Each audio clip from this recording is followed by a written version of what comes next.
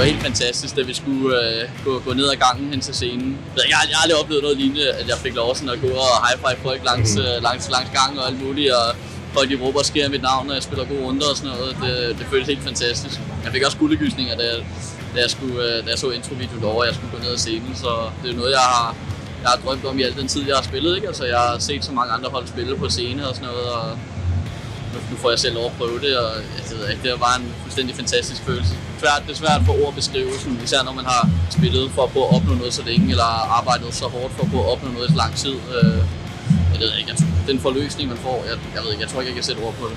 What do you do to keep yourself focused on a game day? I don't think about it, I don't try to like overthink it, I don't try to do anything special out of a day where I'm playing an official match. For me it's like any other day where I'm trying to perform, and I don't think it's smart to hype yourself up to like this big thing where you have to perform in 1 hour, because then you just put a lot of pressure on yourself. So I don't do anything specific, and I don't try to overthink it. Jeg tænker faktisk ikke så meget over, at crowdet er mod os. Altså, når jeg kigger ud på crowdet, så ser jeg jo bare en masse Astralis-fans sidde lige foran os. Så for mig føles det egentlig fint nok, men jeg kan godt mærke, at der bliver jublet lidt mere, når Maus vinder runder. Men altså, det er ikke fordi, at det påvirker os sådan rigtigt. Vi har også snakket om, at vi vidste godt, at det her ville komme til at ske. Vi havde ikke forventet, at vi skulle gå ind og være favoritter. I hvert fald ikke crowd-favoritter. Vi havde ligesom forberedt lidt på, at vi skulle bare tage stille ud. Farlig's pistol firing as Farlig shuts down a horror push. Blaine sprays him down. Try to close this gap, but Farlig. Sipek's trying as hard as he might, but refuses. Secure the grand finals in an overtime. I was kind of like scared to go into this tournament because it felt like we were gonna get smashed, but yeah, I feel like everything else happened really well and we did really good, but my expectations were really low in the beginning, for sure. Can you talk about a little bit about playing together with Asa? Definitely feel like he's helping the team, like emotional wise, and bringing in a lot of like just good communication within the players, and I definitely feel like he's helping us out in some ways, and he's just a good guy in general, so I feel like he's a really good fit for the team. After the first map versus Mouse, what was some of the first thing that went through your mind? We're gonna win this. I felt like we were gonna win that match. We knew what we were supposed to do, and it felt like no one in the team gave up. So it was like a really good mentality that we had going into the second map and the third map. Det var noget fucking lort, når alle sammen sidder i en kæmpe koger, og det var det, der skete på det map der, men nu har vi lige fået det ud af systemet, og så nu er det flækketid. Fucking nok, mand! Den er der, man! Fuck den vandflaske! Fuck den vandflaske! Jeg må hellere gå op. The veto went as it should against Navi. We expected the 3 maps that we were going to get. We came a little bit less prepared than we did against Mouse, because the more time you have, the more time you will also have to prepare.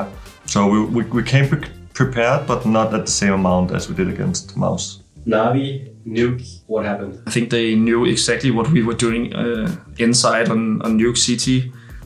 They vent dived so many times that it was unbelievable. This is the first time it really happened.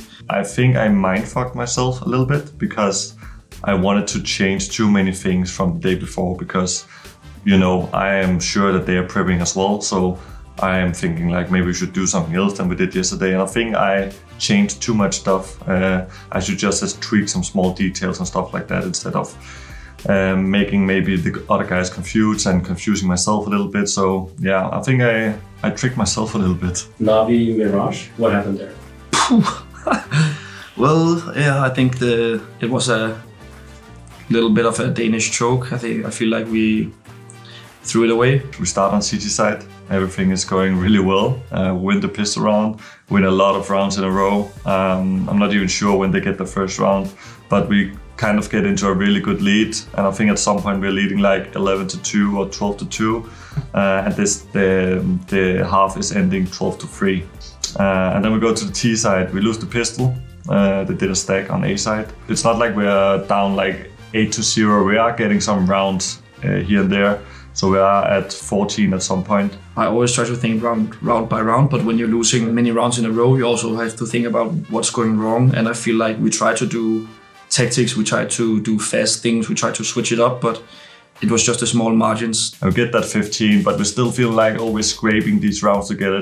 There's no easy round for us. My one-on-one against Perfecto, which I feel like I should have won. That was pretty bad. I don't know about the other guys, about their mistakes, but I usually almost always remember my own mistakes. And yeah, I think in those two situations I could have helped my team a little bit more.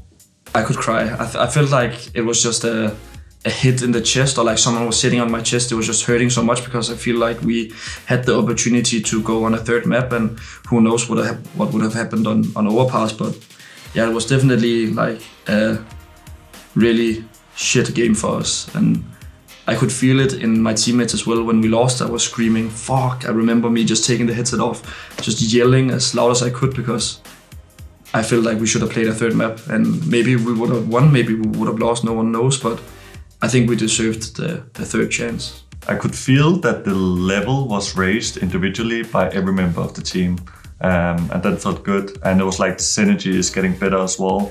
And I think that comes with the individual level as well, like people starting to believe more in each other. Like if I let you alone over here, you will just take 2 down or something, instead of I can just focus on my own a bit more. So that felt really good. I think that made a lot of difference on our CG side. And our T side, I think I called a bit better at this tournament than I had done before. And I think I'm starting to realize how I want to utilize my players on this team. So I think in the future, we could see a better T-sided Astralis. I think that I changed how I view myself and how I view the game and how I view the team. I feel like I've focused too much on being an aggressive player, taking too many risks and trying to help the team too much, instead of thinking about what I'm used to doing and what I'm capable of. And I try to like overextend in some situations, and I feel like that's probably the main thing that I changed. And also like my mindset that I'm not here to kill 30 every single time. I'm also here to help out my teammates. But of course, when you have high expectations to yourself, you always manage to let yourself down, and I kind of like try to push it away. How would you sum up like the entire experience? Roller coaster of emotions. Goodness. I feel like that's the perfect one, because no one thought that we would make it this far. We didn't ourselves. So yeah, I feel like it's a roller coaster of emotions. Now it's finally going a little bit uphill compared to what has happened all the other tournaments, losing to all the good teams and beating the teams that we were supposed to beat. So now we actually have a chance to show that we are actually a decent team. I think it's really nice that we managed to reach the semifinals of Cologne. We have been needing a result like this, because in practice we have felt like, okay, we can actually play against the best, we can actually beat the best, but in official games we have never been able to show it. But this time around, we beat Big, who just came out of as victorious in the Rupert online thing, and we beat Cloud9, we beat Furia, we beat Mousesports, which has beaten a lot of other teams. We won a quarterfinal at a stage, so this tournament was really good for us. We took the #1 team in the world to overtime on second map. A bit better calling for me on T-side new. I think maybe we could have gone to maybe a third map. So yeah, I'm pretty happy and I'm pretty satisfied with this tournament, and I want to bring the momentum for the next season.